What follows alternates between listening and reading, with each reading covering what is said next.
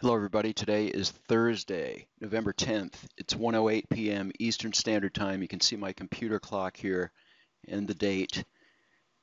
And I'm going to bring over the time and sales. The E-mini S&P trading at 2166. You can see in the trade manager here the bid and the ask. Videos are never a market replay. They're always recorded in real time. So at 1:08:50 p.m. you can check the E-mini S&P and see what the exact price was. If I scroll to the end of the chart, we can see the current prices.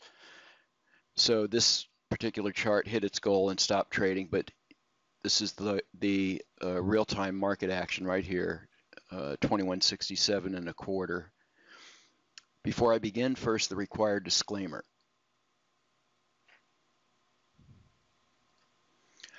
Okay, it has been a fantastic day for the auto trader today, and it is only 1 o'clock in the afternoon, 10 minutes after 1. So this chart here is the E-mini S&P on the 3 range, and this has hit its goal quite a few times in the last couple of weeks that I've been showing this. Even though I'm showing 3 contracts here, this could be traded with a single contract or 2 contracts. So this is actually pretty ideal for small accounts because the stop loss on this is only 9 ticks, okay, 3 times the bar size. So it's pretty interesting.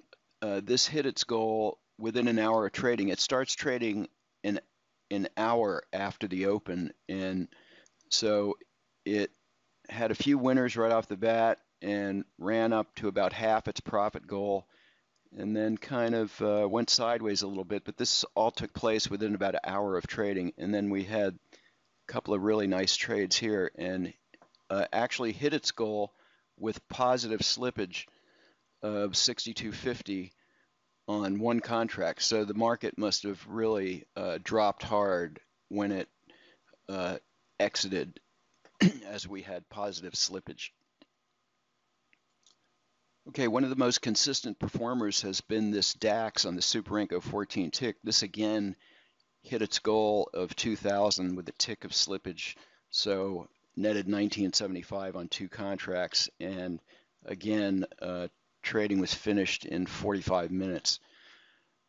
So what's really interesting is the number of winners we had today, and it's only 1 o'clock.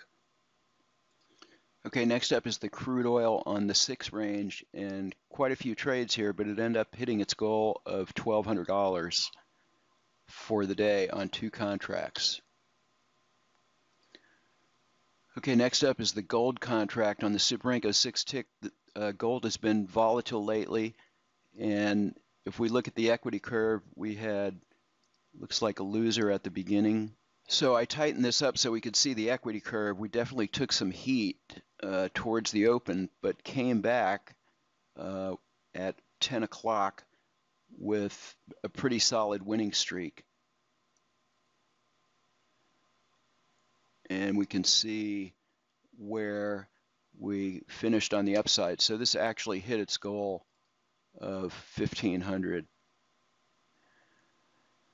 You know, you can never be perfect in the markets. You have to allow some room for losers, and even in spite of a drawdown like this, the system came back and hit its goal. So it's all about discipline and having rules and setting goals and loss limits. It's hard to do when you're manually trading. Okay, next up is the E-mini S&P on a 2500 tick chart, and we had a stellar short trade off the open, followed by a loser, a winner, and currently long in this open position.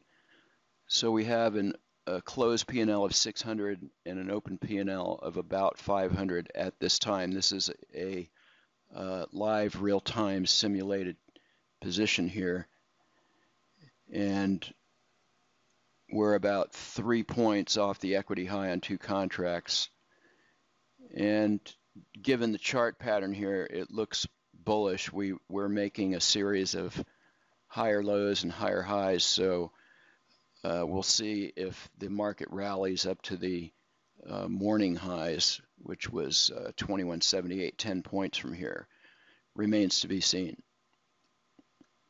Nevertheless, pretty solid profits here. I could hit the close position and just call it a day, and we'd be closing out at 1200 profit if I did it right now. But we'll let it go and see what happens. Okay, next up is the DAX on the Super Renko 6-tick. We have a closed P&L of 650 and an open P&L of 400, as we are currently long 2 contracts in live simulation.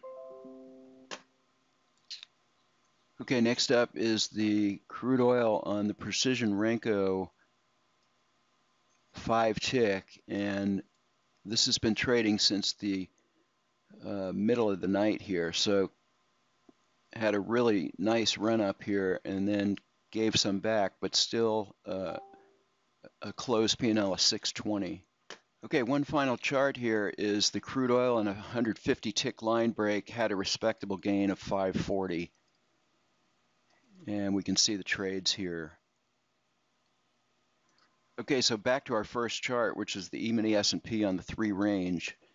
Okay, back to our E-mini S&P on the 3 range chart. That's all for today's video. If you'd like to find out more, please visit our website or feel free to contact us at systems@bluewave trading. Thanks for watching today.